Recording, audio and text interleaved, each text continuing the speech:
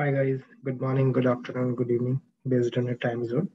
So let's just wait for 5 more minutes. Let other people join, and then we're gonna start session. Thank you.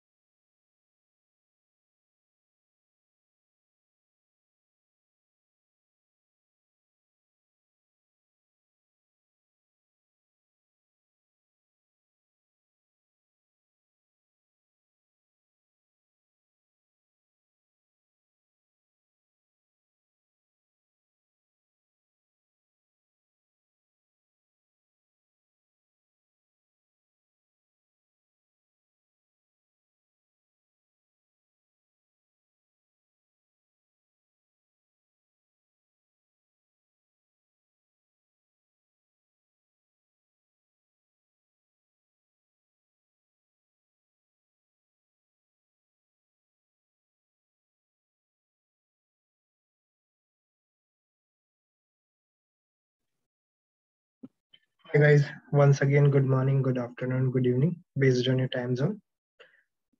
So how are you now, guys? You can just post it over the Slack channel, which is the live channel. Your comments, your message, your questions, whatever you have regarding the sessions or anything, you can post it over there. So once again, good morning, good afternoon, good evening. Hi all. So before starting the sessions, like I would like to know like everybody's name. So just let me know what's your name and where you're from and what is your current profession. I'm happy to have this introduction. If so, it will be better. Like I would know that from where people are and what they are doing right now, and then we're gonna move forward with my introduction. Hi everyone. Yep. Okay, so how many people we have today? All right, so I'm assuming like 10, 11 people we have. So it will not take like more than 5 minutes to just post it over the Slack. Yeah. Okay, this is Russell. I used to be a teacher. Great, great.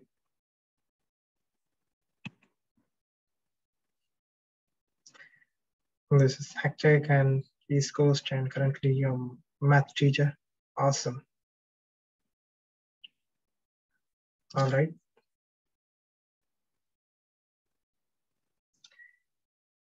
Okay, we got more audience. So now we have 14 people in the room. Perfect. I'm South Carolina realtor. Wow. This is NG. Awesome.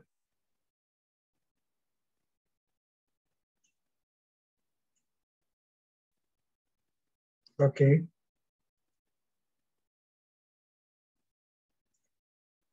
Yep. Okay. Hi, this is and then Miami. Great. From Canada, said it is here. Teacher. Okay. Cambridge, UK. Awesome.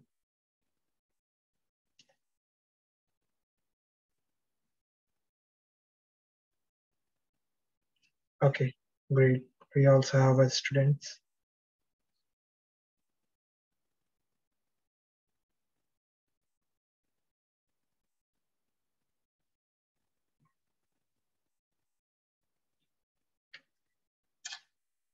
Okay. Anybody else who want to introduce? I'm just waiting 1 or 2 minutes and then I'll start my introduction. Then we're gonna move forward.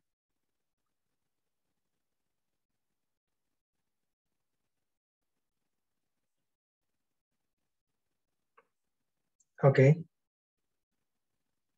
Teacher assistant New Jersey. Great. So I'm assuming like a lot of people, like almost like 50 to 60% people are teacher here. So good to know about it. Like great, but I'm not working now. So anybody left or 1 more minute? Anybody else want to introduce? They can post it over the Slack. I'm reading the Slack comment right now in live channel. All right, so we have enough. So now we have 15 people in the room. Great, awesome. So please confirm you able to see my video as well as you able to hear me very clearly, as well as you can see my screen. Yes. Okay, perfect. So yes, sound and video good. Okay, all right. So first of all, thank you all for joining this Salesforce journey. Uh, Before starting Salesforce as well as my introduction, just want to highlight some of the points which you're gonna remember every day whenever you're going to join the class. Like, so, uh, somebody saying something? Let me just check if somebody's saying something. Okay, let me just. Okay, so the point is, whenever you're gonna join that class, I'm gonna post the link over the Slack channel before 10 minutes every day whenever we have class. So you can join from there. That is the first point. Second point, in my class, you are free to unmute, and if you want to speak in front of others, you can do that. As well as if you not feel comfortable, you can post it over the Slack channel, whatever queries and doubt you have. Okay, this is the second point. And the third point, you are allowed to ask any questions. Yeah, that is permanent link. You can bookmark it, or every day I will post. So you can join from there also. So either you can bookmark or you can just go on the live channel and just click from there and join on a regular basis. Okay. So let's just move ahead. So let's start. So this is your first introduction class regarding the Salesforce. So now, if you are joining this class, so I'm assuming that you all know at least what is Salesforce. If not that, I'm going to give you the brief idea, uh, as well as you know the market of Salesforce right now, how fast the Salesforce is growing right now, and it is beating all the companies in the world, not in the US region, but in the world. That is the power of Salesforce right now. It started in 1999, and now it is becoming a world's number one company where people want to work, as well as the tech guys who really want to explore their career, and even the non-tech guy who really want to explore their career, they also moving towards Salesforce. Because just want to tell you one fact: by 2025, Salesforce need 4.2 billion people. It means 4.2 Salesforce technical architect, along with consultant, along with developer, along with admin. That much people required to maintain the Salesforce, because Salesforce now becoming a huge. Their servers are huge. Their everything gonna be huge. So that is why they required 4.2 billion people all around the world to maintain the Salesforce activity. And right now we are shorting, like if I calculate around all over around the world. So right now it is shorting like almost 2 point somewhere 2.7 million people are missing in the world who are not ready to join Salesforce because of the skills, because all people are not moving toward the Salesforce. That's why. So that is the huge gap we are filling right now, and you have that much opportunity in the world to fill that gap. Now, this is your first session, so I'm going to introduce you Salesforce. What is Salesforce and what is the cloud computing? What is the CRM? And please let me know if I'm speak very fast, or if you want me to take a pause, just let me know over the Slack channel. So this is my introduction. This is a little bit about me. My name is Krishna Kumar Yadav. I'm working as a technical architect in Cognizant, and right now I'm in Dubai. So I'm joining this class from Dubai right now, and I'm 9x Salesforce certified. I'm also an application certified architect from the Salesforce, and I have more than around 3,300 batches, along with the like somewhere 2.79 lakh points, as well as I'm also a Trailhead mentor, and I'm also a community speaker. So Salesforce organize different seminars and webinars. So some of the community group, they invite me to speak there. So this is about me. If you want to connect with me, I will forward you my LinkedIn or Twitter. You can contact me there, as well as you can contact me over the Slack channel. All right. So one more fact which I want to tell you about me. Okay, one question for you guys. How many people are from non-tech, like people who never been to tech industry before, or non-IT? How many people are here from non-IT background?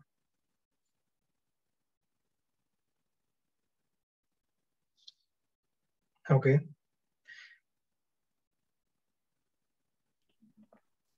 I'm non-IT. great. Sumit here. Yep. Okay. So one more fact about, just want to highlight that I'm also from non-IT background till 2017. I have done my BBA, Bachelor of Business Administration, and I started my journey as a business development manager.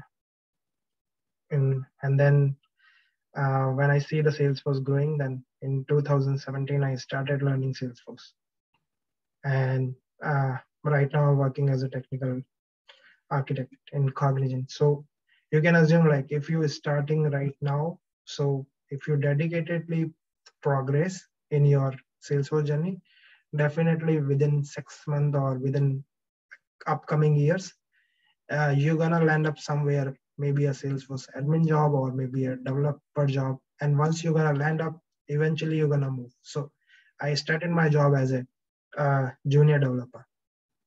4 years before, I started my journey as a junior developer. Then I gradually move up to the developer, then senior developer, then consultant, and then now working as an architect. So yeah, I will tell you what is those meaning. What is the Salesforce admin, developer, then consultant, then architect. So I will tell you about this. This I have this thing in my slide, that what is the meaning of each role, in which role you should go, each which role, what you feel like, what things you need to know. So this is about me as well as some of the fact related to Salesforce. So let's just move on. So this is the introduction from today's Salesforce class. So I want to know from you guys, like, what you know about Salesforce. What do you think? What is Salesforce?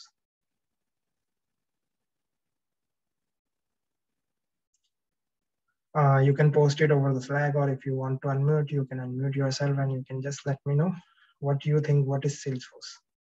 It's a cloud platform. Okay. Okay, I'm checking this slide also. It's a CRM. Okay, good. Cloud platform. I think it still don't have a clear understanding of it. Yeah, that's okay. But still, whatever you have, you can just let me know. Number one, CRM platform.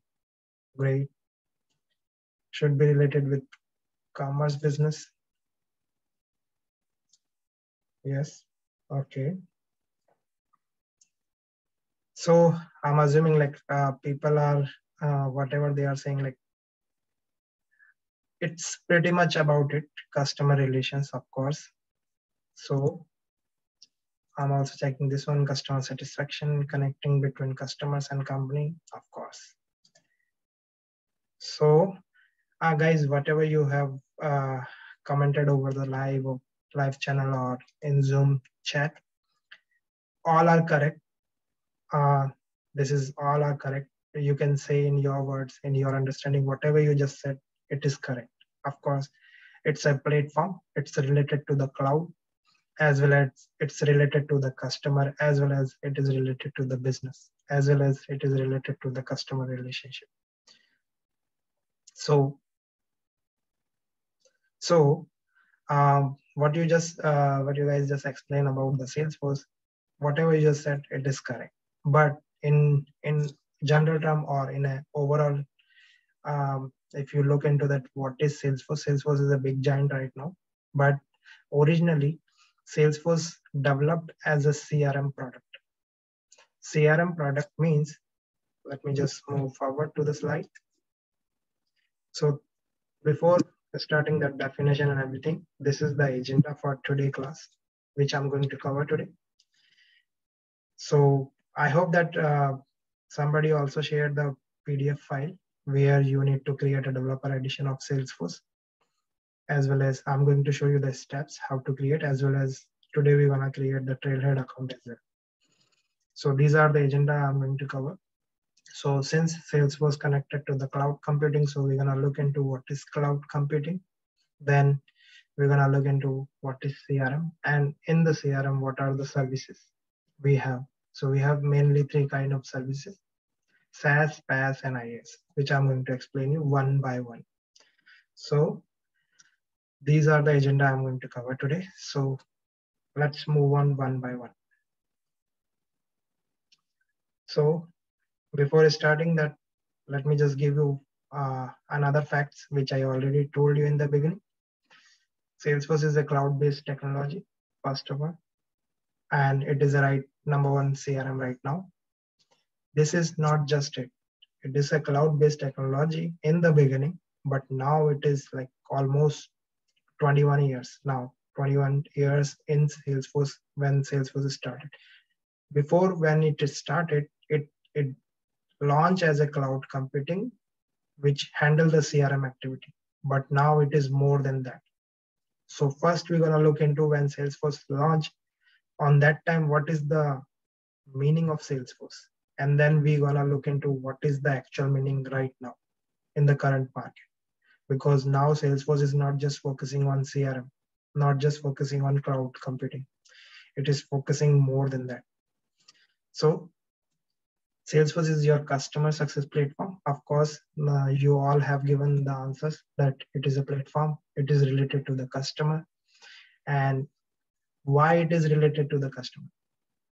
Because, and why it is related to the business? Because nowadays, if you can see any business, they're struggling to sell their products. They're struggling to sell their services. They're not reaching to the correct customer or correct buyer to sell their product, to sell their services. That's why Salesforce working as a mediator, working as a platform, working as a customer relationship management product, just to connecting the business to the buyers.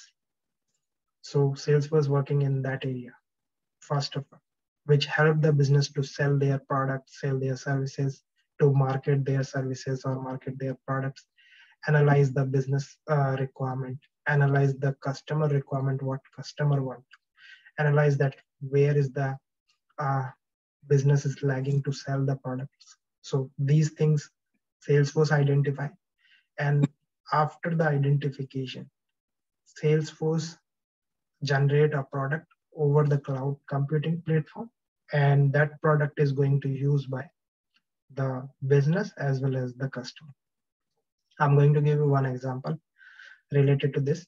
Let's suppose I'm a business owner, and right now I'm selling a Wi-Fi connection. Okay, but because of due to pandemic, like you know that it's a COVID situation, like we just coping up right now. So I'm not able to identify the correct customers. Even I'm not able to reach to those customers. This is just a small example. Now, if I'm not over the internet, many people are not going to buy my Wi-Fi or router or whatever services I'm selling. But Salesforce providing a cloud platform. What is cloud meaning? Cloud meanings like from anywhere, from any point, I can access my local repository. Same like Google Gmail, like you guys using your Gmails, your Outlook, and whatever email services you are using, or even a WhatsApp or any kind of instant messaging or email messaging services you are using, you can log in from anywhere. You have your username, you have your passwords, and you log in and you check your emails. You can send your emails. Same like it is just not sending an email or receiving an email. In Salesforce, Salesforce developed something else, but it's over the cloud. So you can log in anytime. You can do whatever you want to do in that platform, and then once you're done, you can log out. So Salesforce developed a product which helped the business. So here I want to sell my product or services to the customer, but I don't have any way to reach to the customer. So Salesforce provided me one platform where I can design my website. Once I design my website, I can launch over the platform of Salesforce. And once I launch over the Salesforce platform, I can just share that website link, and customer can go on that link from anywhere in the world, and then they can contact me directly through that website. And it is happening because of the sales. This is just a small example which I'm giving you, but it is not just to selling the Wi-Fi or routers. It is selling everything over the Salesforce platform. Initially, when it started, it just focusing on the banking sector in the beginning, as well as the retailing sector. But now Salesforce focusing on education, health, even the industries which are not part of the retail sector, even the banking sector which are not related to the financial government. Now Salesforce also focusing on non-profit organization. Salesforce giving them a free license to use their product for the non-profit organization. Also now Salesforce also entering into the Netflix, like a Netflix cloud computing where Salesforce gonna be upload a lot of content. So you can take a subscription and you can see those content. As well as Salesforce also going to launch a sound cloud where you can log in and you can listen your music, watch your movies. Salesforce also planning to launch that platform also. So Salesforce identifying those requirements where the business lagging to sell their product to the customer, where the customer lagging, customer not able to find the proper services or product. So Salesforce identifying those gaps between the buyer and seller, and then Salesforce designing those services over the platform, and it is launching those services through the cloud. So cloud means a customer can access from anywhere, a business can access from anywhere. So this is the small idea or a small introduction about Salesforce. What is Salesforce doing right now? What is Salesforce when it is started? What is done by the Salesforce initially? So of course, Salesforce started by 1999 by Mark Benioff. So Mark Benioff is a formal executive from the there is a what's the company name? It's a Adobe. It's a Adobe company now. Oracle. Now people know from the name of Oracle. Previously it is Adobe. So Mark Benioff is from the Oracle chief executive, and he left that company in 1999 and he started the Salesforce. So this is about a small introduction about Salesforce. Now you got the idea what Salesforce are doing right now. Salesforce identifying the need between the customer and the buyer and the seller. And once it is identified those requirements, it launched the product over the platform. And product can be anything. The product, if I name it, it's a sales cloud, service cloud, community cloud, health cloud, education cloud, industry cloud. These are the products Salesforce launch. This is just few name, but right now in the market there are 34 cloud services which is provided by Salesforce. 34 cloud service, and in each cloud, Salesforce have a different modules, different practice. If I talk about sales cloud or service cloud, because here in this Salesforce journey, I'm going to explain you sales cloud and service cloud because those are the base cloud which you really need to have a good knowledge. Over those knowledge, you can build up your community knowledge, your other platform knowledge as well. So let's just move on. So in this definition, the definition of Salesforce, there are two words, and those two words you also explain that it is a cloud as well as it is a number one CRM. So these two words I want to highlight. I want to let you know that what is the actual meaning of cloud, what is the actual meaning of CRM. So first of all, we're gonna understand what is actual CRM. So the word is an acronym, which means like customer relationship management. So first of all, why it is required? Why Salesforce focusing on CRM? Um, a normal idea. Let's say if you guys or if I'm going to open a business or open a services, then of course why I'm opening the services or businesses, because I want to sell. And who to whom I'm going to sell? Maybe I can sell to the single customer or maybe a group of customer or maybe another company, so that another company is going to be my customer. So once I'm going to sell my product or services to those customers, I should have a good relationship with them.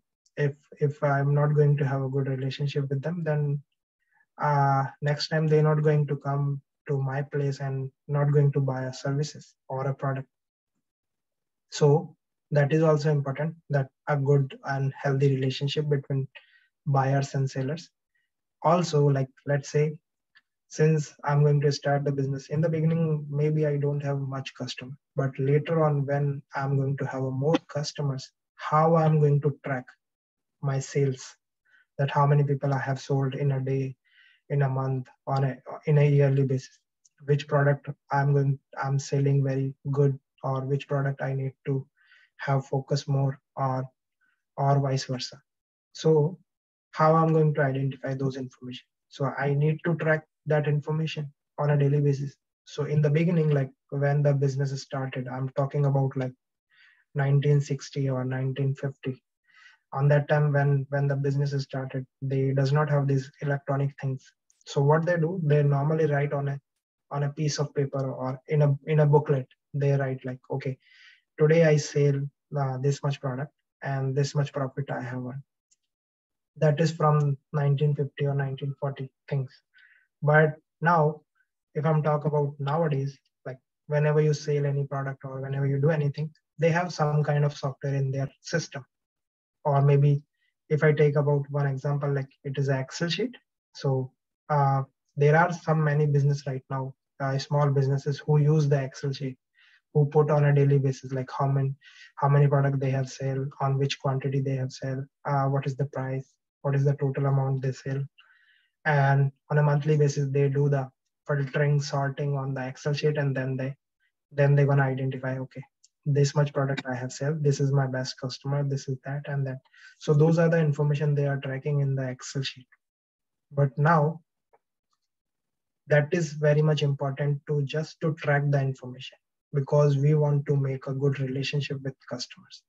To who are my customer, how I'm going to know if I'm not going to track that information, how I'm going to know that which is my best customers, who are a good customer to whom I should give more discount, or maybe, because one thing you should know, that customer only come to you only for two reasons. If the customer coming again and again at your place, there are only two possible reasons. One reason, your product or service is really, really good. They feel satisfaction when they buy the product or services from you. This is the first reason. And the second reason, maybe your nature or behavior, how you deal with them. So that thing is giving them an idea that I should go to that shop. This is human tendency.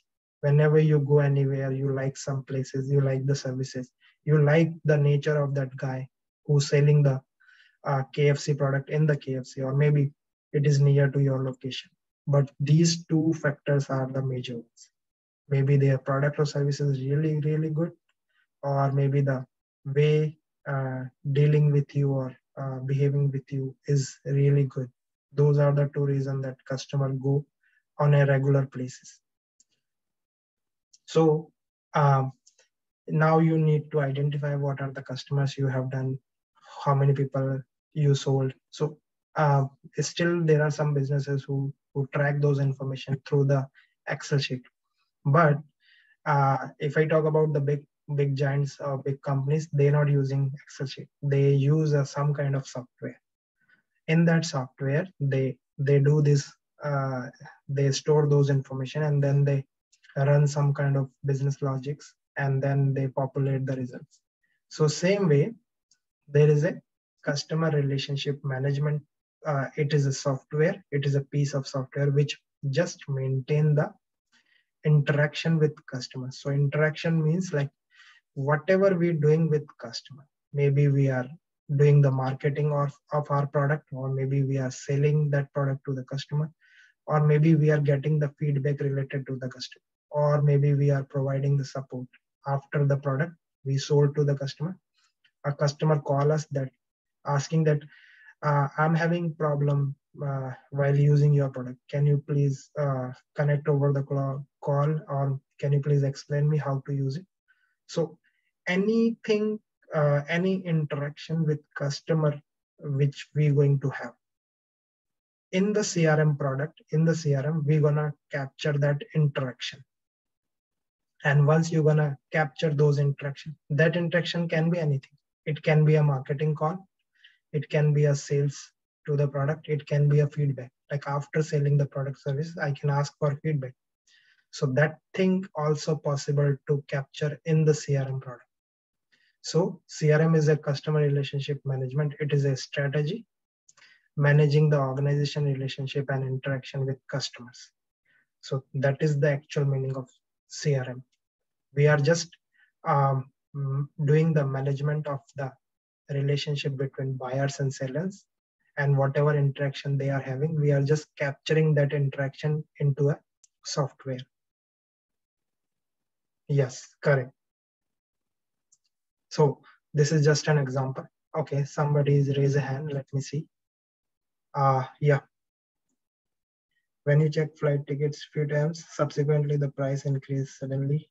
Is it by the help of Salesforce? No, this is not helped by the Salesforce. This is done by the artificial intelligence. It is done by the uh, artificial intelligence. Again another language, because now everybody focusing on artificial intelligence. So if you see the uh, Alexa, the Alexa in the market, or if you see in the Apple, there is a Siri. Whenever we say something to them, they do something. They are so same like Alexa. There is a air artificial intelligence. Even Salesforce also investing in the artificial intelligence. What it do, it will just capture the human voice, human behavior, human pattern, the pattern which we repeat every day. So suppose if you are checking a flight, you start checking, and then initially it is low and now it is getting increased.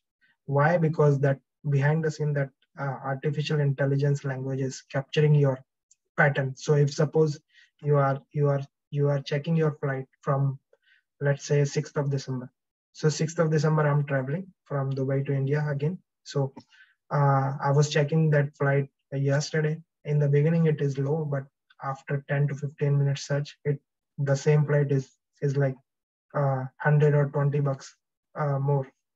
So behind the scene, there's a AL language is working, but Salesforce, it is not Salesforce. It is a AL part which Salesforce also focusing to implement in the Salesforce. So yeah, somebody have raised the hand, so you can let me know.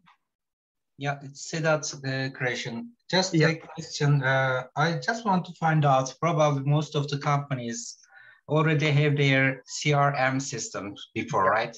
Yeah. And what is the basic motivation to convince them to upgrade their CRM system into Salesforce? Yeah, that is my upcoming slide. After the example, I'm going to let you know that when I'm going to explain you the features of Salesforce and the advantage of Salesforce, automatically you will get the answer that why other system or other company have to move through the Salesforce. You will automatically get the answers. Okay, thanks. Yeah. So, yeah. Okay. So let's move on. So this is just an example what I have given. So each business, each companies have these three people they should have: a marketing people or sales people, as well as the customer services people who daily call to the customer or maybe interact over the emails. Because nowadays, like sometimes calling is not a good part. So they just drop an email to the customer asking for their feedbacks. So let's say if I have an ice cream parlor and I want to track the information, like how many ice cream I have sold and which ice cream is the best selling and in which season I'm selling the ice cream more. So those kind of information, and from where people are coming at my place, uh, which are the age category who buy the ice cream more from my store. So those kind of information I can track over the CRM software. And in that software, I can have a marketing department, I can have a sales department, and I can have a customer services department. I can differentiate the information based on these departments. So one of the question, like Sajid just asked, that the the answer to that in a short way, like nowadays, like if you Google it, like how many CRM software is there in the market, there are tons of software. And the giants are like, if I talk about, there is a SAP, which is also a CRM. Then there is a Microsoft Azure, they also have a CRM. Then there is a AWS, that they also have a CRM. And then there are like Zoho, and then Customer 360. There are like bunch of CRM software which are popular in the market. But why Salesforce become number one? So the one reason which I feel while learning the Salesforce, it's the UI. That UI is really interactive. If you look into the SAP, if you look into the Azure, AWS, Zoho, some of them have a good UI, but not the best one. So the Salesforce UI, which I'm going to show you when we're going to start. The first part is UI, because UI is really user friendly. When you log in into Salesforce, when you look into any piece of software, that is really important. After that, you can build anything in Salesforce. You can connect any system to the Salesforce. The other CRM tools, they have a limitation, some of them. What is UI? Yeah, that is a user interface. User interface means whenever you log in into Gmail, or whenever you log in into your WhatsApp.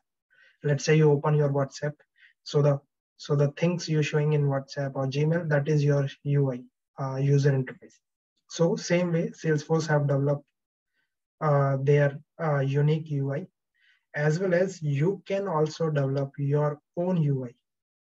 If you don't like the Salesforce provide out of the box, you can develop your own UI. You can develop according to your business requirement. Let's say Salesforce develop the UI in blue and gray and white color, but your business logo have a green and red and white color. So you can change the UI, just click of buttons. You no need to write any code for that. You can just go in a setting and you can do some setting, and then the colors and everything got changed automatically.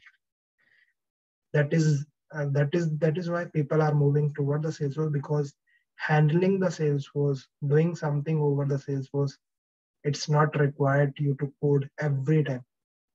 Even almost, if you are good in Salesforce admin, which we're going to have after 1 month, definitely I will make sure that everybody have a good idea about Salesforce admin.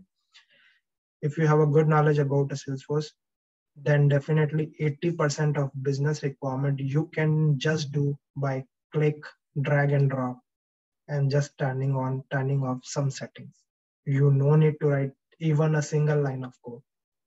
You just have to turn on some settings, turn on some uh, areas where you need to turn on. You can do some there, and then you're good to go. That is why people are loving Salesforce. Because if you go into the other CRM software, those, if you want to make a single change, you have to write a code over there. Even a single change. SAP, I also worked on SAP when I was working as a business development manager. On that time, I have used the SAP software. On that time, if something happened over the UI, every time we have to wait. A tech guy from the backend, he took like almost 2 or 3 days to fix it. Just the UI part, if he want to fix, if we want that box from here to there, he took almost 1 day to shift that box. But in Salesforce, if I want to shift anything, just a 10 to 15-minute task, and I can change the whole UI in the Salesforce. That is the power of Salesforce CRM. That if you have a basic knowledge of admin, you can also do on your. You no need required of a very much tech guy who know the coding. Nothing. There is nothing like, there is no concept like. And Salesforce only focusing on those things which are related to admin. There are development part also. If you really want to build like a very good platform application which can handle bulk of data or a lot of areas, then you can go to the coding part also. But if you just want to maintain a mid-level of company size CRM, not just CRM but other clouds, you can just drag and drop and click and everything done. That is why people are loving to use the Salesforce. Also, if you buy any other CRM platform, the costing is relatively very high. But in Salesforce, it is like whenever you want to use, you can just pay the subscription. Whenever you don't want to use it, just don't pay the subscription. That is the funda. So it is based on the subscription base. So you just buy a license, you buy the subscription, and you can use it. Okay, so let's move on. I'm checking if anybody have any questions. Nope. So these are the benefits of CRM, which I already explained. So I'm just gonna read for you. Better client relationship, of course. When you using the any piece of software as a CRM, let's say we are using a Salesforce, so our client relationship would be better because we are tracking the information. We know that which customer are buying more product from us, what things we have to give them, improve ability to cross sell. Of course, when you are tracking the information, you eventually, when you grow in your business, you're gonna expand your business activities. Maybe right now you are selling the ice cream, maybe later on you're gonna sell the bakery items or some other items, so you can do the cross selling in the same platform. Increase team collaboration, of course, when you are maintaining those information over the CRM. You can have a better collaboration, team collaboration, where you can look each team information, like there is a marketing team, there is a sales team, and there is a service team. So you can track each team information separately in the CRM. And then later on, when they want to collaborate in somewhere, let's say one customer where marketing team also working, even the sales team also working, even the service team also. So all three can share that same customer information in one UI. They no need to go to sales department to ask that, can I have this customer information? They all three log in at the same time, and after login, they can see the same customer information and in their desktop, in their laptop. They no need to go to sales department to ask the information like this. Improve efficiency in serving clients. Of course, when you're going to have a CRM, Salesforce as a CRM, then of course you're going to improve the efficiency of serving clients because you are tracking the information. You know that what is going on in your business, how much profit you are earning, what are the areas you have to improve. Greater staff satisfaction. Of course, when you are tracking those information in the piece of software, so you know that how much staff you need, and each staff dedicated to particular area. And once they do the any particular activity, they have the satisfaction. If you're going to let them do more activities, more different activities, then staff will feel frustrated. If they focus on only one activity which they are good at, they will feel more satisfaction. Increase revenue and profitability. Okay, I got one question, like cross sale. Cross sale means like, let's say I'm selling right now ice cream. I have an ice cream parlor, and my ice cream I'm selling in the Miami region. Let's say I'm selling in a Miami, but later on, uh, I'm having good customer now, and I open the second branch in California also, or any other US region I have opened. Now I also have a good response from there. But now I'm seeing there one more opportunity, that there in that area I don't have any bakery shop, or or any other opportunity. Let's say not a bakery shop, but a retail market of the ice cream parlor. So what I can do, I grab that opportunity, and I can open a big giant or big retail store related to the ice cream parlor or related to the bakery item. So previously I'm selling as an ice cream parlor, but now I become into the bakery owner. So I'm transitioning my business from one particular area, and I'm expanding into the another area, because bakery is not my main profession. My main profession is the ice cream parlor, but I saw that opportunity, and I shift my opportunity into the bakery. So if I talk about, like, let's say I'm selling a Wi-Fi or routers or computer or any technical item. Let's say I'm selling a mobile phone. So after analyzing the requirement, that area also required a repair shop.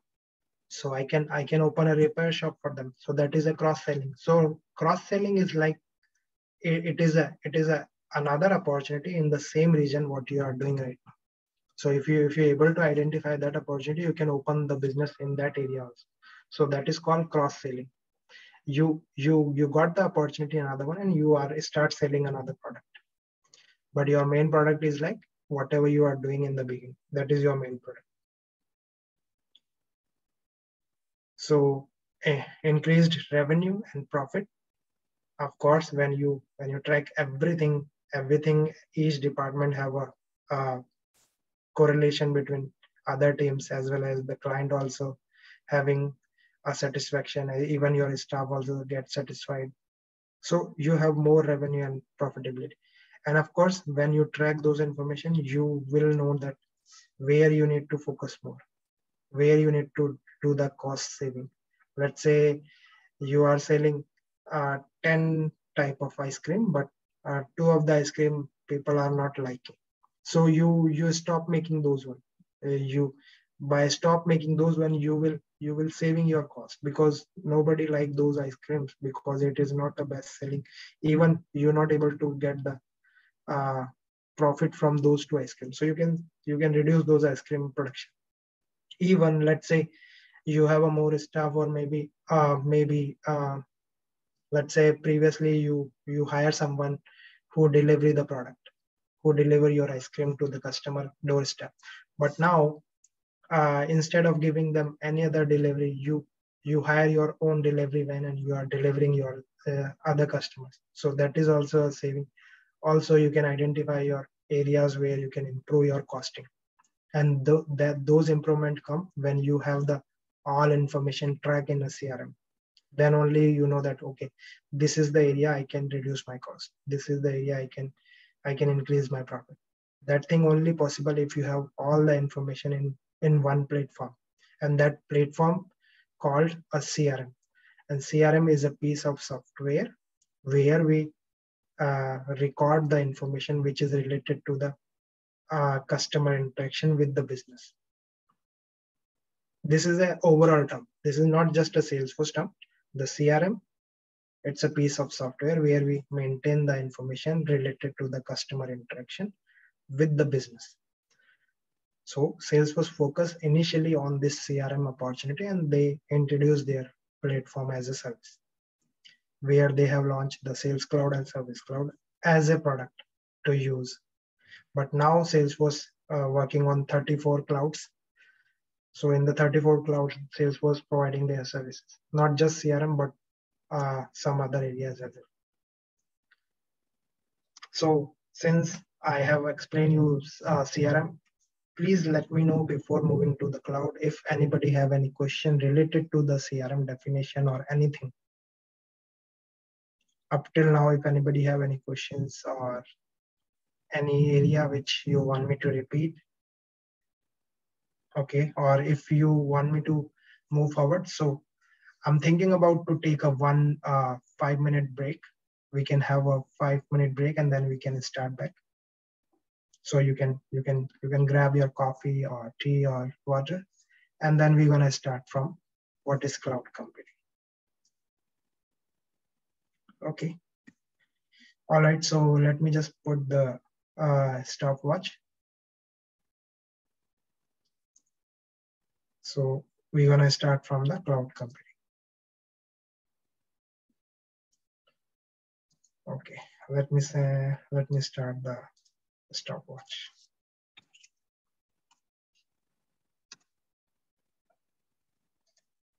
5 minutes is okay, no, guys? 5 minutes is enough to grab the water, tea, and coffee.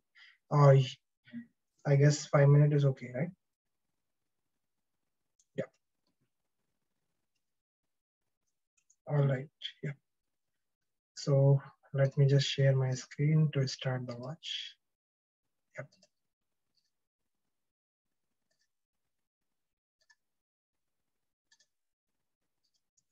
All right, guys. See you after 5 minutes. Yeah, I'll answer your question, the last one, which we have after the 5-minute break.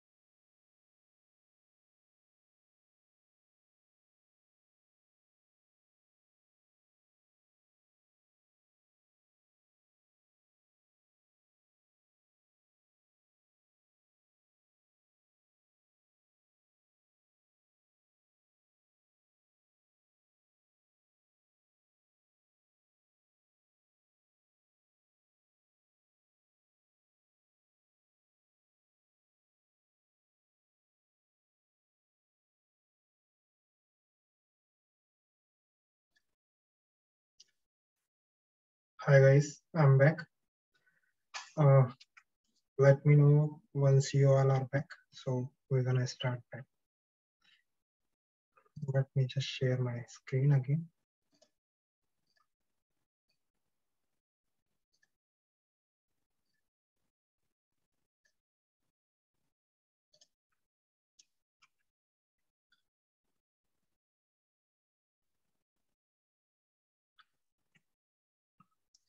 Okay, so everybody is back now. So before moving further, I would like just to answer that question. Which job title does handle Salesforce CRM in your company? So uh, it is not a job that who handle the CRM activity. Actual, what is going on when you buy, when let's say I'm doing a business of ice cream parlor, I contact to the Salesforce and then I buy the license, and that license is per user. It means how many users in my company who are going to use that Salesforce. Let's say there is a sales team, I have 2 people there, and there is a marketing team, I have 2 people, and then service team, they have they have 2 people. So I need 6 license because I have 6 people. Those 6 people are going to use the Salesforce CRM, Sales Cloud or Service Cloud. So for sales people, I can buy a Sales Cloud license. For marketing people, I can buy a Marketing Cloud license, and for Service Cloud, I can buy a 2 Service Cloud license. So I bought 6 license for those 6 people. So once I bought those license, I'm going to create a user in that Salesforce. I'm going to create a 6 user for those 6 people, and after creating, they're gonna generate their password and login URL, login username, and then they're gonna log in. I'll show you that how they're going to do. But uh, if I talk about your question, like what job title handles Salesforce CRM activity? Yeah, each in Salesforce.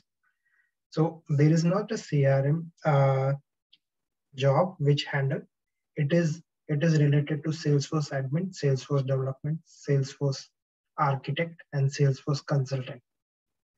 So what it means, if you talk about like the CRM activity which you handle, you're not going to handle the CRM activity. It is their company user. It is that, let's say, if there is a Nike company. So in the Nike company, there is a sales representative, marketing representative, and then service representative. Those are the end user who going to use the Salesforce. It is not your duty to handle the CRM activity. Your duty, let's say I bought that license for those 6 people. Now I want to implement. I want that design. I want that functionality, because Salesforce giving you the platform. Now that user login, they don't know where to go. They they want this kind of UI. They want that if they put something, that they give you the requirement after buying the license. They don't know how to insert the data, how to do that. Those things. Now your job role is come into the picture. Creating an object, creating a data sheet, creating an everything, creating the UI. Now your job, now your from here, it is your role as a Salesforce admin, as a Salesforce development. You're not going to handle the CRM activity. It is the company users who are going to use that CRM. We have to configure that CRM for them. We have now this configuration can be done through admin part, if it is a small one or a medium one. If it is a major one, then we're going to go to the development part, and we're going to develop those things. And after development, we're going to provide that things to those 6 users. So those 6 users can log in and can use and can store the data. So as a Salesforce developer, as a Salesforce admin, as a Salesforce consultant, as a Salesforce architect, it is our duty to develop and design and architect everything for those users. And then once it's done, they're going to use. I hope you got the idea. Like, we're not going to handle the CRM activity. It is the company user who buying the Salesforce license. It is their user who going to handle the CRM activity. We are just going to configure that CRM. We are just going to build, let's say, out of the box functionality. I got some features, but they want to build some more features. So for that, we have to use admin part, development part. And then once it's done, we gonna provide them so they can use it. Anything extra, anything configuration, anything customization, it's come to the admin part, development part, consulting part, and architect part. Once it's done, it is the end user, and the end user is always from the company side, not from our side. Our responsibility, our duty, since you are learning a Salesforce admin and Salesforce development, it is your duty to develop that functionality, to configure that functionality into their Salesforce org. And once you're done, they're going to use. That's it.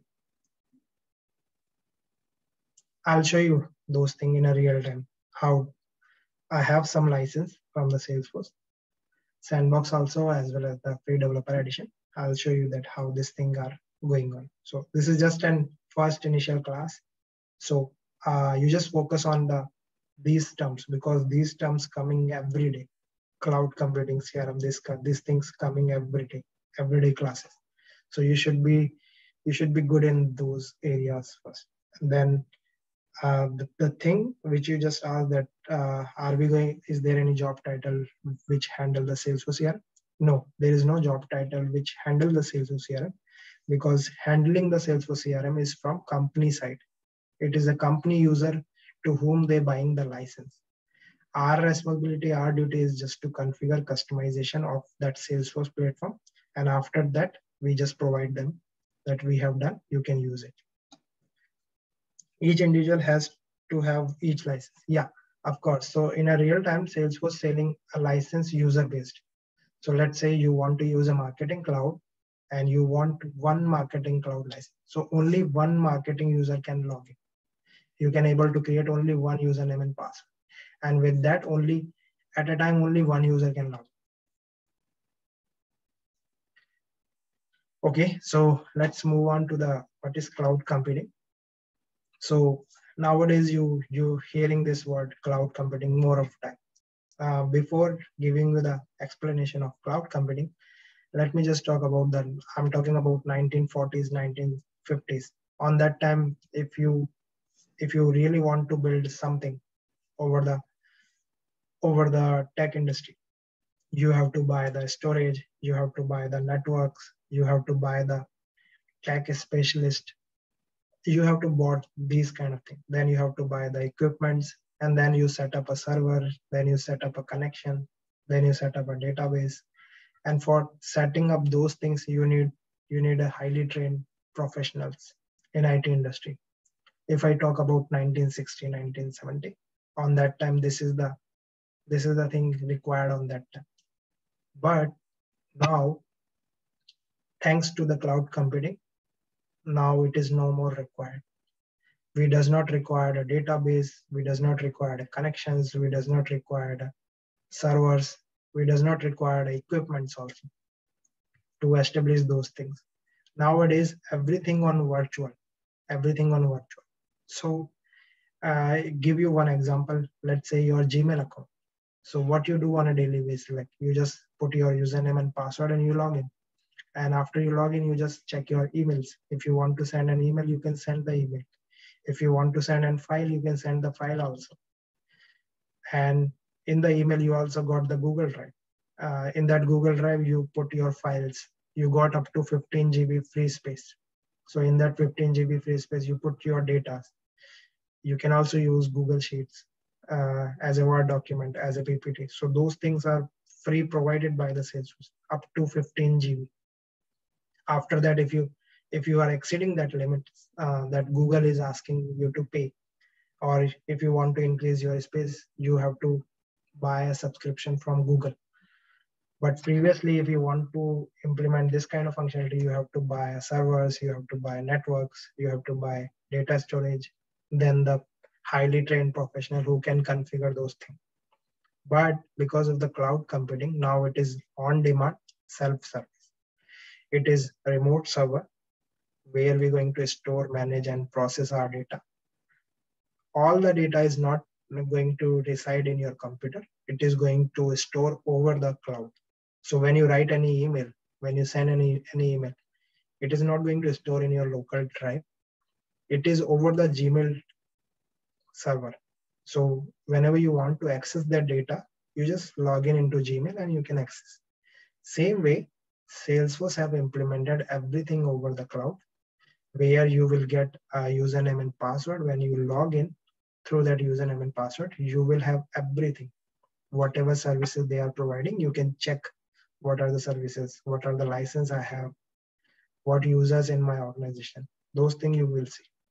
So nowadays, the cloud computing meanings, first of all, it is a remote server. You does not have to buy a physical equipment for that.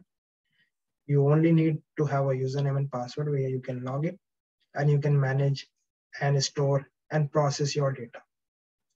Now it is on demand. For this, you only require two things. First, a Wi-Fi connection or an internet connection, and second thing, your laptop or desktop. Those are the two requirements to access the Salesforce data, to access Salesforce services anywhere in the world. If you want to access anything from Salesforce, just internet connection and the laptop or desktop, or maybe a phone. If you are using a Salesforce application in the phone, so phone. So these three things are required just to access your data.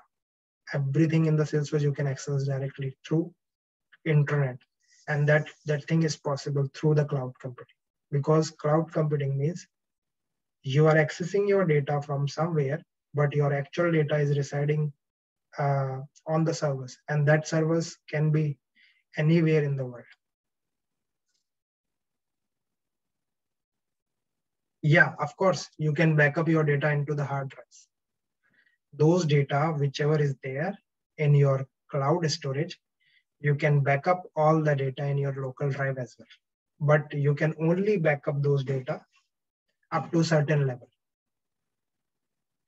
If you want to back up all the data, you have to raise the request. You have to connect to the Salesforce support team. They're going to give you the all data access, so you can back up. So you can back up into the local drive. Yes. So you need a broad network access. Resource pooling. Resource pooling means, let's say at a time, I'm also using the Salesforce. I'm a part of that organization, and then there are 15 other users who are also going to use that Salesforce. So the same Salesforce org. So what is doing? If I talk about the example of Gmail, let's say every second, like there are millions of people who are accessing the Gmail. So behind the scene, if how Gmail or how Google is managing, they having the resource pooling. Resource pooling means, let's say in the backend, let's say they have a 15 resource.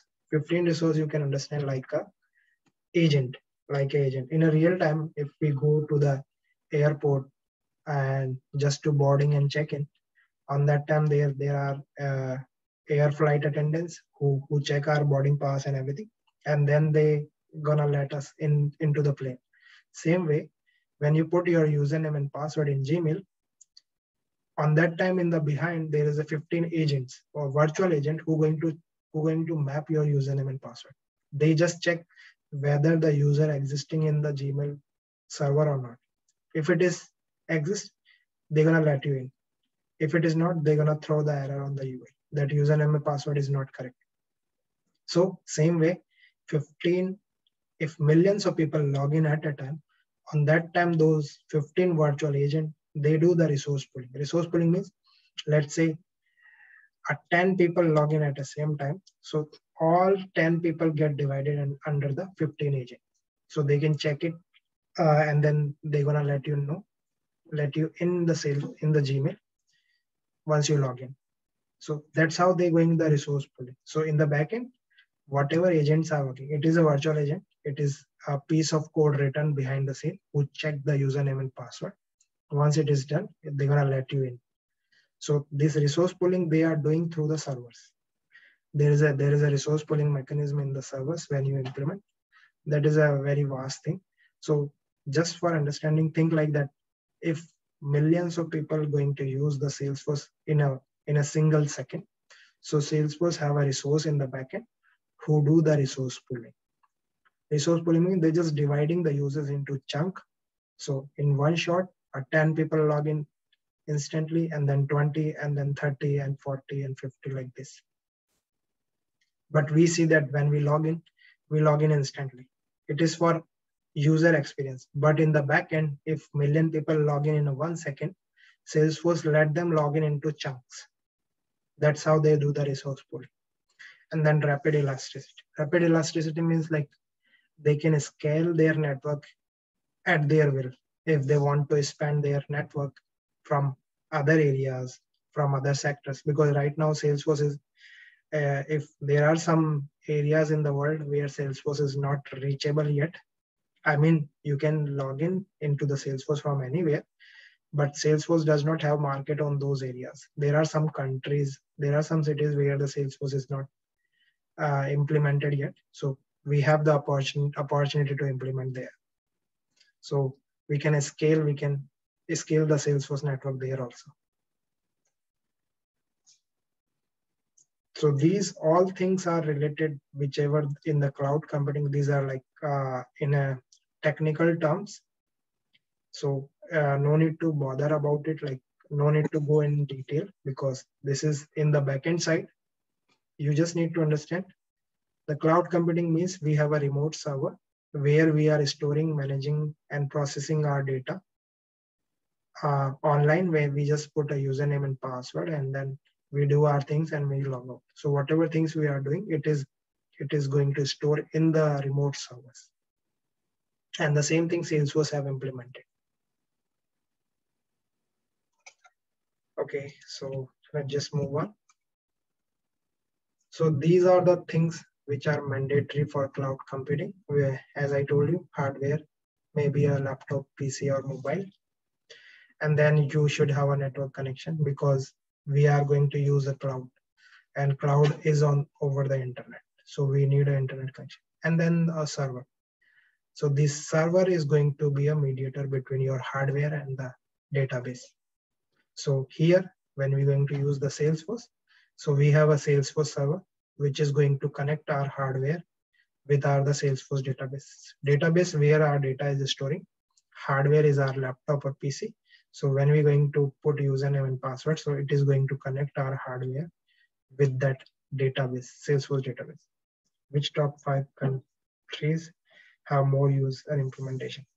For now, the number 1 is UK, then US, and then there's Europe side. In the Europe side, it's a Netherlands and Germany, and then in Australia, and one more is Singapore. These are the countries right now which heavily using the Salesforce. Heavily. If you go in the Google also, US, UK, then Europe side, and then Australia, and then Singapore. These are the areas where Salesforce heavily focusing. Right now, Salesforce focusing in Africa region also. So now they are expanding their business in Africa, as well as they are planning to implement the same thing in the side of Turkey. They are planning to open one branch there, Turkey, and then they also going to implement. There's a area called Arctic Bay. They also going to implement the server there also. So I will let you know that how you can update yourself on a daily basis related to Salesforce. There is a Salesforce daily news channel, which you can subscribe over there, like because Salesforce every 4 months Salesforce release a new feature. So that feature you should be aware. So how you wanna keep yourself updated, I will also let you know that. How I keep myself updated, the same way I'm going to let you know. So because nowadays in every 4 months Salesforce changing something, so you should be aware. It is not a major change, but it is a functionality change or feature change. That's it. And then the database. So database, it is where we're going to store our information. So these things are mandatory in cloud computing. And the same thing Salesforce have implemented through laptop, PC, or mobile, we can access Salesforce. Then to access that, we have to require a network connection. And then the server is the Salesforce server here.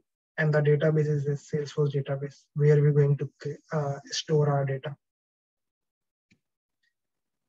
Now, these are the services provided by the cloud computing. So whenever you go in the market and you want to buy a cloud computing services, those services come into three different flavor. One is a SaaS, which is a software as a service. Second one is a PaaS, which is a platform as a service. And third one is it is an infrastructure as a service. So software as a service, you can understand like a Gmail or your Salesforce.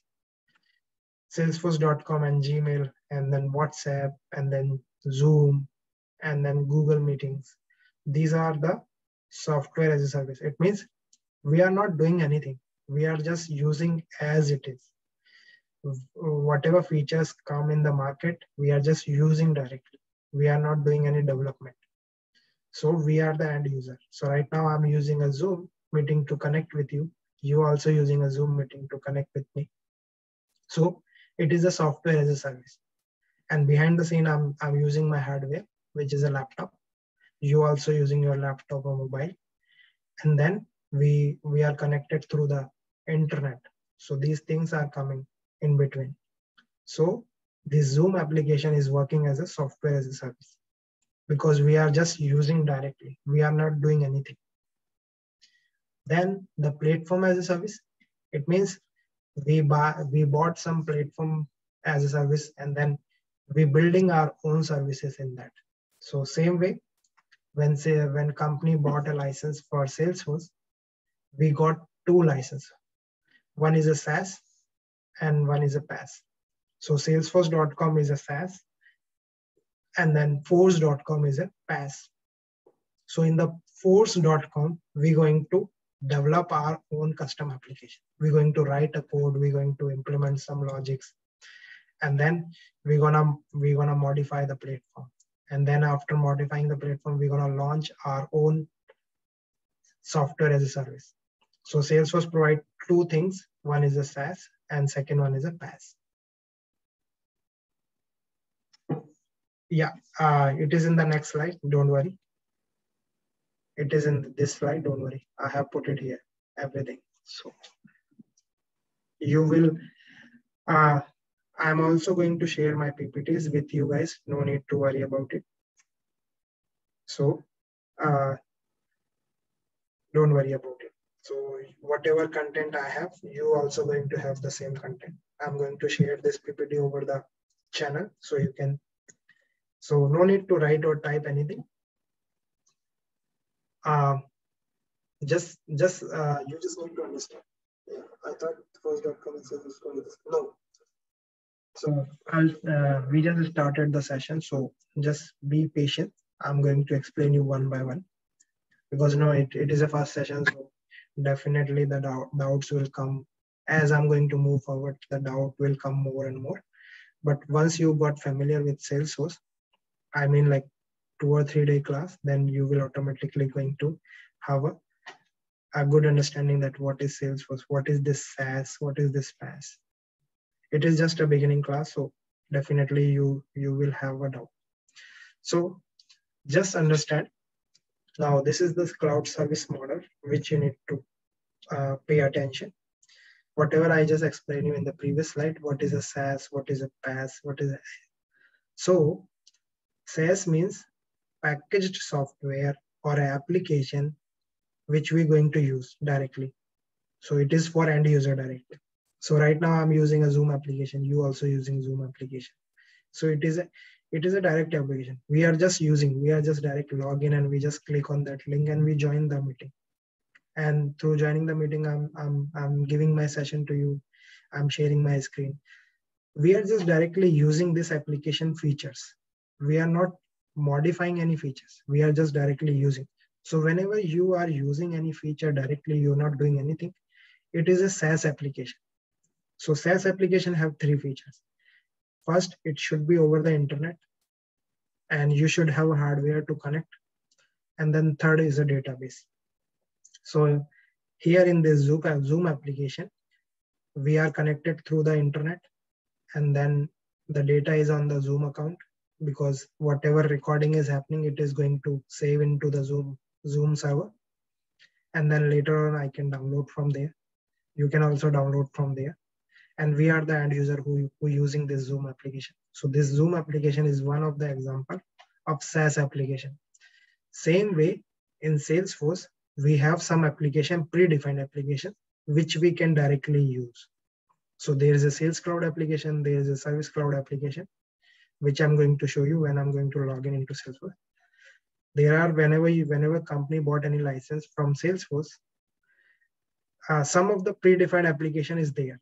If you want to use it, you can directly use it. So when you're going to use those application, is Messenger or FaceTime considered? Yes, Messenger, FaceTime, Facebook, WhatsApp, Gmail, these all are SaaS application. It means we are not doing anything. We are just directly using as an end user. So these all are SaaS application. So SaaS application only have two conditions.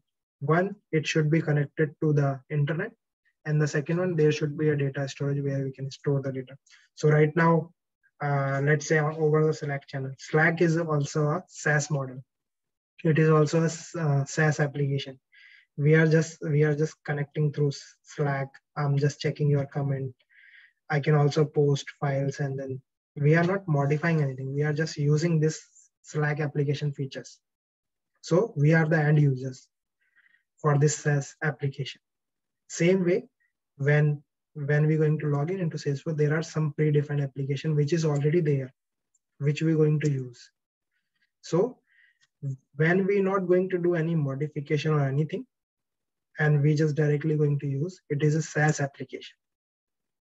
Now, the second one, PaaS, platform as a service.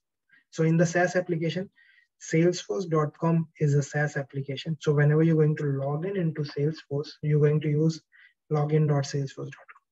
That is your SaaS application. And whenever you're going to do any customization, any modification, or you want to build your own application, on that time, we're going to use force.com. I will show you that force.com. Although it is from the salesforce.com, but behind the scene, there is a force.com is working. QuickBook also one of the example. Then Google Sheets, Google Drive, these all are a SaaS application example. Now in the PaaS application example, we going to build our own application. We're not going to use a inbuilt application. We're going to build the application from the scratch. Let's say I want to build this Zoom application, but I want some more extra features. I want to change the name of this application. I want to change everything. I don't want to use this application. I want to build my own. So to build a new application over the Salesforce platform, a Salesforce provides us a force.com as a PaaS, where we can develop our own application. And after development, either we can use it or we can sell that application over the Salesforce marketplace. So there are some companies, not some companies, there are a lot of companies who are developing the applications and who are selling those applications in the market. So same way, Salesforce also providing a platform where we can develop the applications, and after development, maybe you can use in your organization, or maybe you can sell to the other organization, or maybe you can sell into the App Exchange market. App Exchange is a place where all Salesforce application is registered. So if you want to build an application for App Exchange product, you have to register there. And after registration, you can build any application over the Salesforce platform.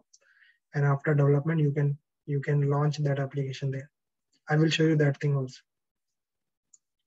So you understand now what is SaaS, what is PaaS. Got it? So whenever you want to build your own feature, we're going to use a PaaS, which is a force.com. And whenever we're going to use inbuilt application in Salesforce, we're going to use SaaS, which is a salesforce.com. Got it? Let me know if you have any queries, because these two are the major one. This one is it is also a part of Salesforce, but these are the 80% of area where Salesforce focusing, SaaS and PaaS. Because Salesforce is not dealing this infrastructure as a service. So right now Salesforce is not dealing in this. But Salesforce planning to introduce this one also later on. But right now this one is not in pitch.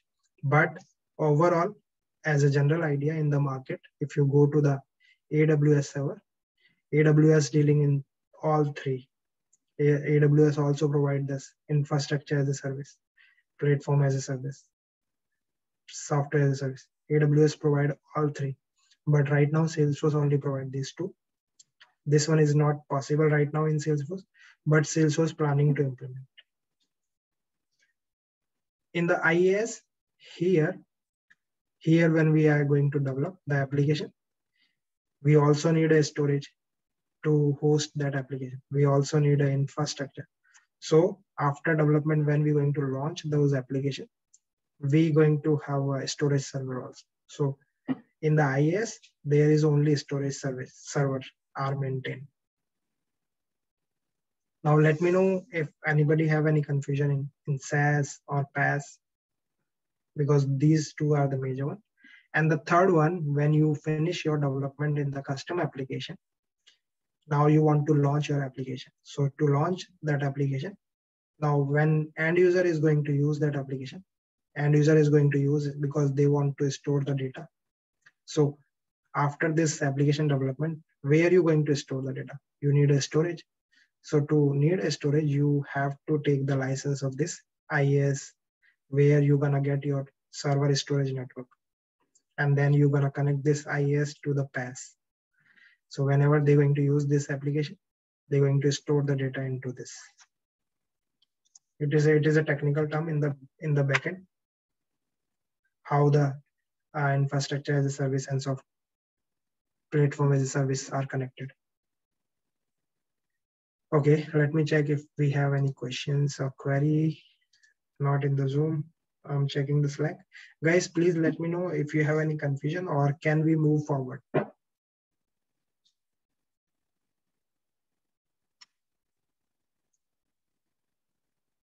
Or you want me to repeat one more time? I'm happy to have you to give you one more. I have a confusion. Yeah, go ahead. There are no question confusing. Whatever you think you can, whatever you feel it is a query or question, just ask. No need to worry, no need to afraid. I happy to answer all your questions, queries, because until and unless you're not going to ask the question, how I'm going to know that if you have any doubt or query. So it's good. Yeah, Maya, I'm looking forward. You can ask your question.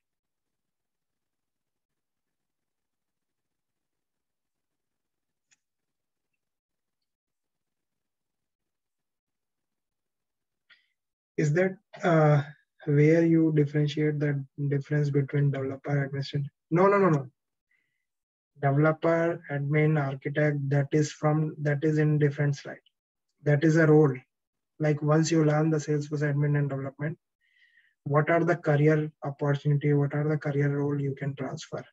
Because when you move into admin, there is some different modules. When you move into development, there is a different module. When you move into consultant, there is a different module. When you move into architect, there is a different module.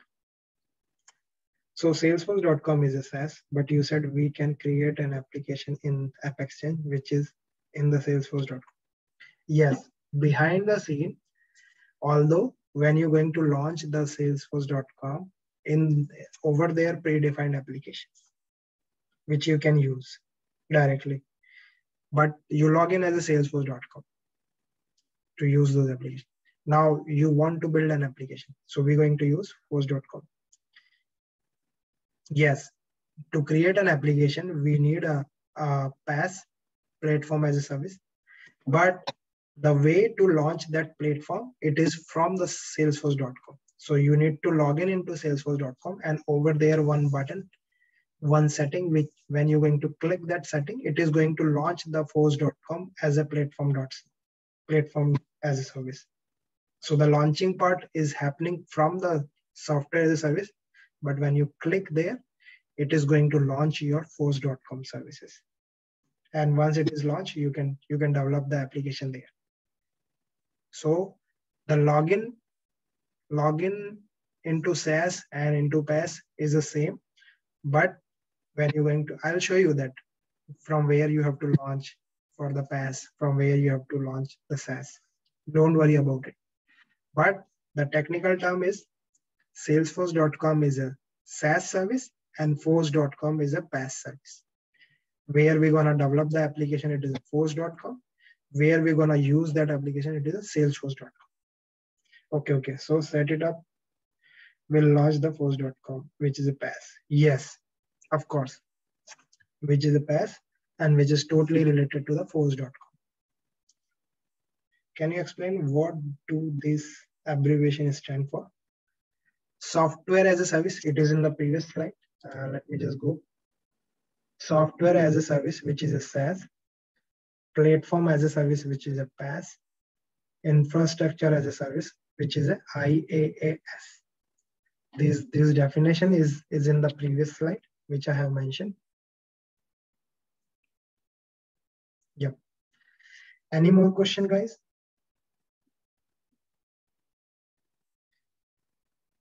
Yep. Got it. Okay. Shall we move forward, guys? Yes. Okay. All right. So here's the example. Platform as a service. So Force.com is a cloud-based platform where we can develop the cloud-based application and website. So one good thing, you can develop your own website also in the Salesforce platform, and you can launch your website from the Salesforce directly. And if you want to market your products, if you want to launch the website for any reason, you can do that. So Salesforce also provides the website feature. So you can create a website in Salesforce and you can launch. And then you can develop some other custom application and you can launch with the help of Force.com. So Force.com is a platform as a service. And Salesforce.com is a software as a service. Always remember. And this is the software as a service. These are the some of the example which SaaS is a software distribution model in which applications are hosted by the vendor. So these applications also developed by some of the vendors, and we are just using. So this Gmail, it is developed by Google. So we are just directly using. Facebook, it is developed by the Facebook owner, and we are just using. We are not doing any customization. We are not developing any other features here. We are just using. But Salesforce provide both way. Either you can use the inbuilt application, or if you want to build your own application, you can do that. And to build your own application, we're going to use platform as a service, which is a Force.com. And when we're going to use an inbuilt application, which is a software as a service, which is a Salesforce.com. Now, before moving to the next slide, I hope you got the idea. What is SaaS? What is PaaS?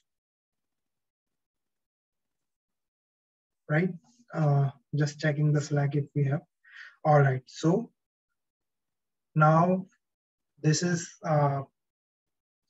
from here the actual Salesforce start.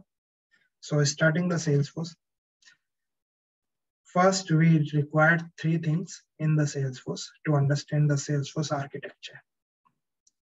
Because the Salesforce is over the cloud, and over the cloud it is happening like a multi-tenant architect. So Salesforce does not provide you a different instance. Salesforce using the multi-tenant architect. So multi-tenant architect, Salesforce have a big server, and that big server is used by other vendor also. Other vendor also means, let's say right now in the market, Salesforce have a millions of customers. So all millions of customer is using the same building. Same building means all same Salesforce server. And in that Salesforce server, when you're going to buy a license, when your company going to buy a license and they're going to they want to use a Salesforce. So in the same building, they're going to get a dedicated space because it is a remote server. It is a remote server and remote database. So in that, you will get your dedicated server. You're not going to get a whole building. You're going to get only the dedicated space. Dedicated space means whatever license and whatever storage you're going to buy from Salesforce, because that storage and license come with the different flavors. So if you buy an enterprise license, if you buy ultimate license, if you buy, there are some license there, which I'm going to show you later on in the slide. What are the license available in the Salesforce? What are the storage limits we will get? What are the features we will get?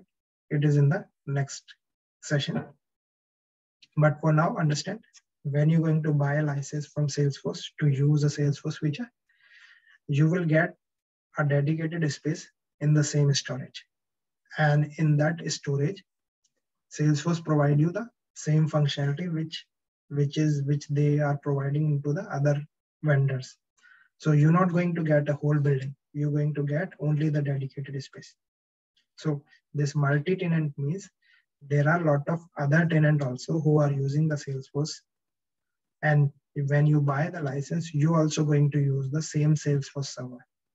And in that Salesforce server, you're going to get your dedicated space. It means in this space, this tenant will not go. You also not going to any tenant space. It is only dedicated for you. So when you have your username and password and you log in, it is only accessible by you, nobody else. If they want to access, they cannot. If you want to access there, you cannot, because it is protected by the Salesforce security layer. Is there a limit on Salesforce? Yes, definitely. So whenever you buy any license or any addition of Salesforce, it comes with the limitations. How much storage you will get, what is the storage limit, what are the file limits. So there are a lot of limits there. So later on, when you hit the limit, you can expand your area also. So let's say this storage is full. So later on you want to increase, so you can buy another storage. You can just pay to Salesforce, and Salesforce giving you the another instance, and they're gonna connect it. Is there a PH in this building? Sorry, I didn't get this PH. What do you mean?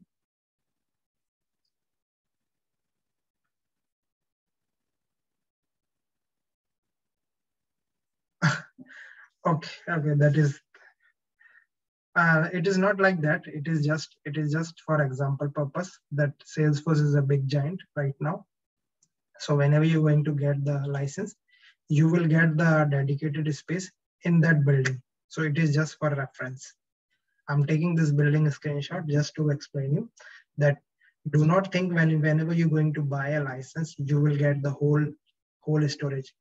You will get the same Salesforce server, but you will get the dedicated space. So in that dedicated space, you're going to use your services. You're gonna build your applications and do some customization and all.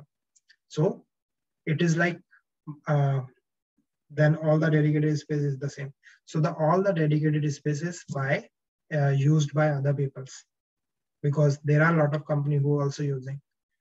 You just bought. So later on, when you finish this one, let's say you hit the limit, you can raise a case to Salesforce going, and you just buy the another one. And then was this one finished, then you can. So using this storage, it is not like it will take like almost 10 years to fill. It is like your Google Drive. You have a Google Drive where you get the 15 GB storage as free. So when you bought a license, you will get like, I think 1 TB, 1 to 2 TB space you will get. And this 2 TB space you can use to build applications. You can build your own application. You can customize the existing one, or you can store the data. You can store files. You can do anything. Does buying another license means increasing your dedicated space, but not sharing with anyone? No, buying the another license, that right now you bought one license to access this instance. Buying the another license means you are buying the second license so that second user can also access this one. You're not going to get the another instance. Buying the another license will also give you the second way to access this one. Buying the another license, it is a third way to access the same instance. But if you want to increase the space, you need to raise a case to the Salesforce. So they're going to increase when you're going to pay to them. So that's why the Salesforce license and storage come into the different flavors, which I'll show you. Majorly in Salesforce, there are 4 types of license which come with the storage limit. I have that PPT in the next session, which I'm going to explain. So right now, just understand that what is a multi-tenant architecture. Multi-tenant architecture means we're going to use the same Salesforce server, and in that Salesforce server, we will get our dedicated space. And in that dedicated space, we're going to use the application. We're going to build the application. We're going to do different steps. And that building storage is shared by you. So it means nobody can have a monopoly here. So let's say if anybody want to use all the storage, it is not going to happen. If you're going to use all the resources, it is not going to happen. You have your dedicated space, you can use that. So like a hotel apartment, when you go in hotel, you took one room and then you just stay in that room. So if you want to use it, you can use in that room, and then so something like that. So this multi-tenant architecture is like similar to that hotel room. So you will get your dedicated space. You can do over there. You can use the application. You can build your own applications and vice versa. Okay, let me see if we have more questions. Okay, so guys, you got the idea what is multi-tenant architecture. We are just going to use our own dedicated space, which is shared by other people. Yeah. Okay, how many people we have? We have like almost 22 people. I'm waiting for other people's to answer as well. And I highly encourage you to ask more questions, guys. Whoever people is not writing in a chat window or a Slack, I highly suggest you to start asking questions, because if you're not going to ask the question, then I will not able to understand that whether you are grabbing the concept or not. So please be interactive in the Slack or maybe in Zoom, or if you like to unmute yourself, you can unmute and you can directly speak. So I would happy to give you a clear view of the picture, because one of the thing, I'm not from the IT background in the beginning. I'm from non-IT background, and since almost 5 years now, I'm working as a Salesforce as an architect level. So I can give you the best roadmap, the best way to learn Salesforce very fast as well as in a better way, because I have done some of the mistake in my early career. So I don't want you to do the same mistakes. So that's why I'm highly suggesting, just try to be more like interactive and ask as many as questions you have. Like renting an apartment in a building as a tenant, you rent a unit, pay rent, and also buy a license to access the unit. Right, correct, obviously, definitely. This is the perfect understanding, Russell. Yes. So the last piece of, then let's assume your friend will live with you and she will need to buy a license and need to pay it to. No, it is not like that. So right now your friend is living, right? It is your second user, and you also, so you are the first user, you are the second user, and then third friend also living in the same apartment. It means that is the third user. Does buying more license require more space? Yes. There is also a license limit. So let's say, because whenever you go in hotel, they allow only 3 or 4 people in one room. So let's say if the 5th people come, so that hotel guy will not let you in the same room. Same way, in the Salesforce have a license limit. So up to certain license you can add here, but after that, if the limit going to reach here, Salesforce suggests you to buy the another dedicated area. Yes, of course. Of Salesforce charging everything. There is nothing free in the world, first of all. Salesforce also charging for everything. So do not think it is a free. Yes. But the only thing Salesforce playing very smartly, that's why people believing, because Salesforce fulfilling their needs. Salesforce also focusing on customer need. Making money is enough, but Salesforce focusing on some other areas as well. So that's why in Salesforce there is nothing free, but they are charging some amount for that.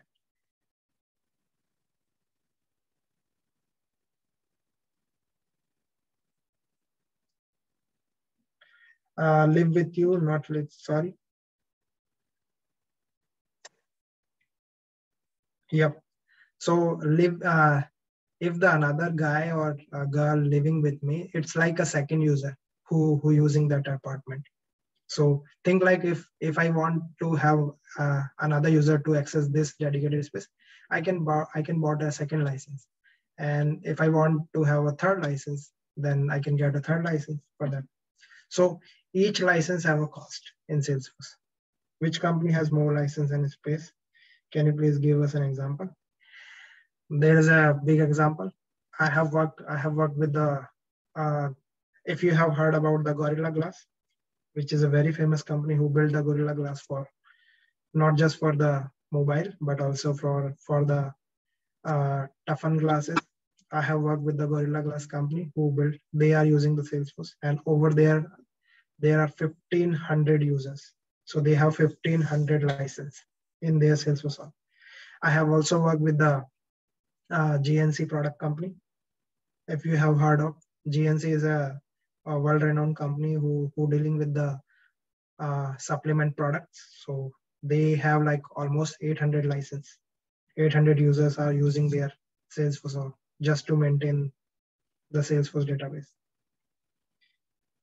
The Salesforce has a pay-as-you-go model, right? Salesforce have the same model, pay-as-you. But initially you have to put some money. After that you can has a pay-as-you-go to model. Initially you have to buy a dedicated space, and then as you go, then you can pay. Does Amazon use Salesforce or has? Okay, just give you one clear picture. Amazon using a Salesforce, Google also using Salesforce, and Facebook. Now Facebook also going to use a Salesforce to manage their WhatsApp activity. They are planning to implement a Salesforce. Also, the company have Adobe also using Salesforce, Adidas also using Salesforce, Nike also using Salesforce, then GNC also using Salesforce, then DIFC also using Salesforce. Because if you go in the Amazon career, they are hiring for a Salesforce developer, Salesforce architect, Salesforce. So behind the scene, some of the activities in the Amazon, they are managing over the Salesforce platform. Same way, Google also implementing the Salesforce practice, because some of the data they are managing over the Salesforce. So that's why. So Salesforce is like almost whatever is the big company, anyway, anyhow they are using a Salesforce in the backend. So Salesforce is not just for CRM tool nowadays. Almost since 5 years when I enter into Salesforce, since then till now, like companies have changed everything. Company has changed everything. The business model have changed the use of Salesforce. Previously, it is using like a CRM, but now it is using like a cloud storage or a building an application, building the desired application for desired customers, and to store the data. So it is up to you how you want to use the Salesforce. It is not just in CRM now. It is more than that. It is like an empty paper for you, a clear paper where you have to draw. So you can draw anything. You can build anything on Salesforce platform. Since I'm working like almost 5 years now, so I can say that you can build anything on Salesforce. Okay. Let me see if we have more question.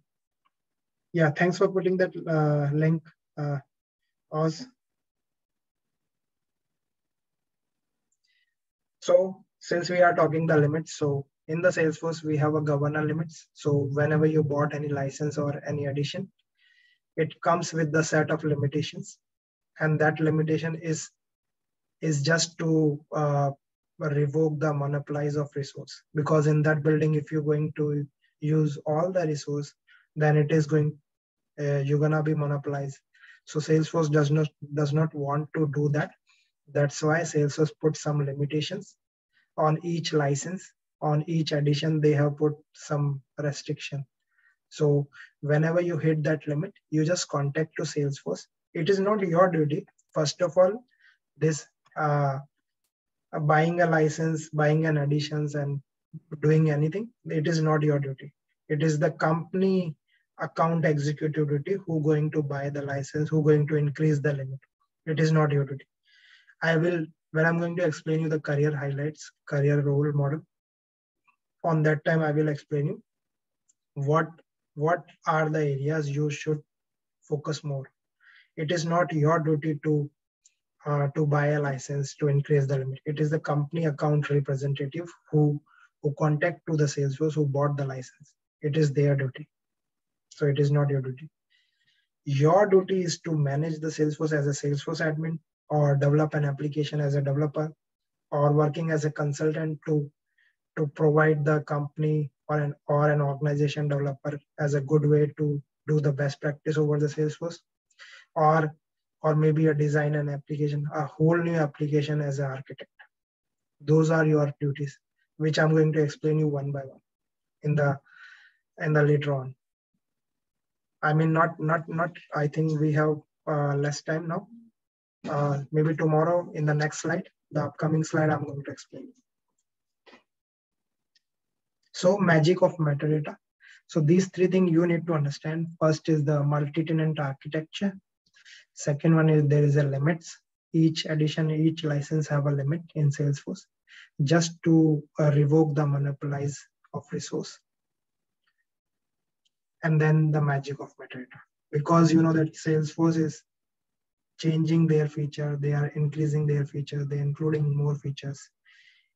For 4 months, every 4 months. So in every 4 months, Salesforce adding some features, Salesforce adding some extra things, or removing some previous things which are not usable. So that is happening through metadata. Now this metadata, what is metadata? I'm going to explain you in a tomorrow, because to explain this metadata, I require at least 20 to 25 minutes. So this is on me. I'm going to explain you on tomorrow. What is a metadata? Because metadata, think like when you open your Excel sheet, when you put something, when you store the data in Excel sheet, so that Excel sheet is your metadata. And inside the Excel sheet is your actual data. So same way, Salesforce provide a metadata to us. In that, we're going to store the data.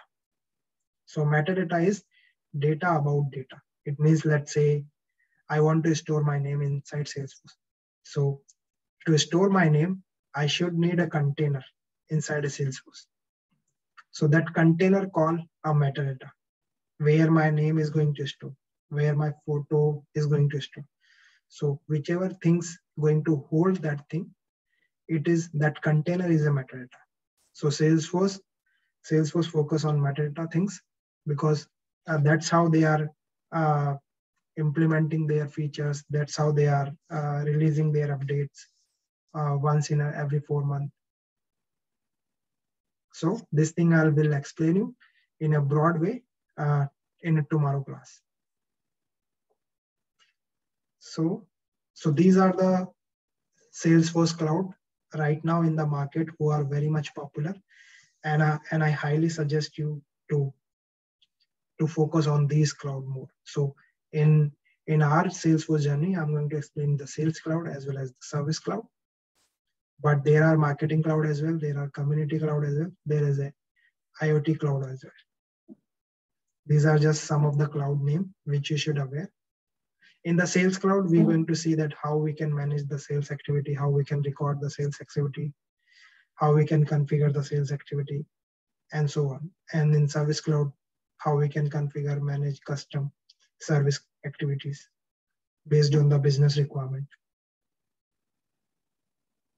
Now, here the thing that I was talking to you, that some of them, all these clouds are on yes, all these clouds are in the Salesforce.com. Yes, because these are the pre-built applications. Sales Cloud, Service Cloud, these are the pre-built applications. Marketing Cloud, Community Cloud, these are the pre-built application which is over the Salesforce.com. And then there are two parts in Salesforce. One is the admin and then second one is developer. So right now we just started the admin part. It is just an overview of Salesforce. But from tomorrow onwards, we're going to start the admin part one by one. And then there is a development part. So admin part is that every functionality is built already. You just have to turn on, turn off, configure some settings, and that thing will automatically work. It is an admin part. Development part, you're going to write a code, and then after writing a code, you're gonna build the functionality. So in Salesforce, there are two ways to build the functionality. One is admin, where you're not going to write anything, where you're just gonna turn on some settings, do some extra configurations, and then the things will work.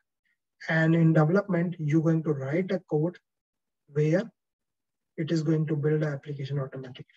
So writing a code or developing a code in Salesforce is not that much hard like a previous days, like a Java developer, like a .NET developer, like a Python developer. You no need to require so much algorithms, so much data structure languages. All you need a little bit programming knowledge, and you are good to go. Which is going to be explained by when we're going to start the development part. But our focus for the next 1 month, our focus is on admin part, where I'm going to explain you each and everything related to Sales and Service Cloud. So these are the environment we have in Salesforce. So let's see. So here I'm going to start my PPT, and my developer have admin knowledge, same as right. Yeah. Keep your questions noted down somewhere. From here, we're gonna start tomorrow because I need to hand over the class to the next trainer who are going to take your project. Okay, I have noted down your questions, so I will explain you this thing. But developer has to have admin knowledge. Definitely, this is the correct. It is the answer itself.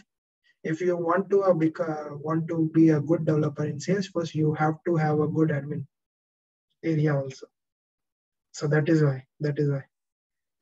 Yeah, PPT. I'm going to post it when we finish everything in this PPT. I'm going to post. So probably tomorrow I'm going to finish all the things in this PPT. So I will post this PPT in the tomorrow class. So you can have and you can look into it. So let me just make a host to the next trainer.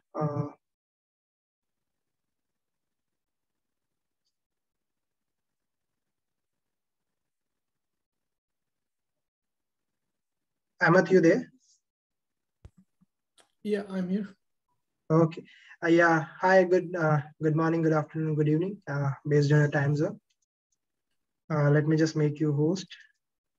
Okay. Thank you. Yeah.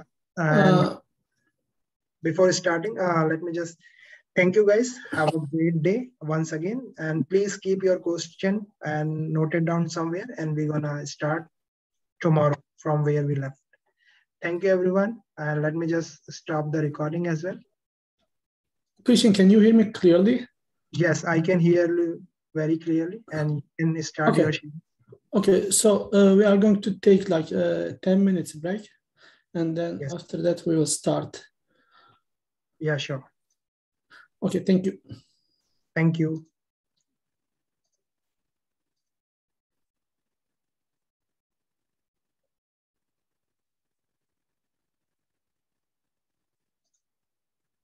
Okay, Ahmed, you can stop the recording because now you are the host. So you can stop the recording and then start again. Okay, I will do that. Okay. Have a great day, guys. Bye.